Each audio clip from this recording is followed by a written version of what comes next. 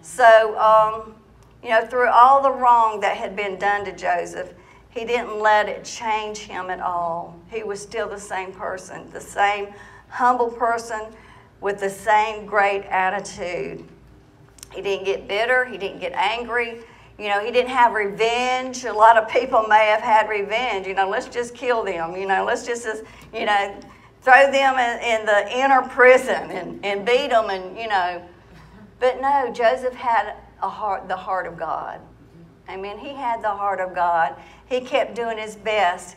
And, you know, God blessed Joseph for having that great attitude and for doing his best in every situation in prison.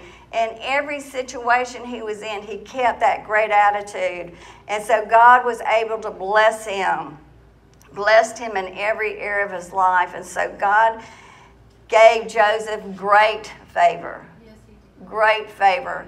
And, you know, he prospered him in every way. And, you know, I believe that Joseph delighted God's heart. Yes. He delighted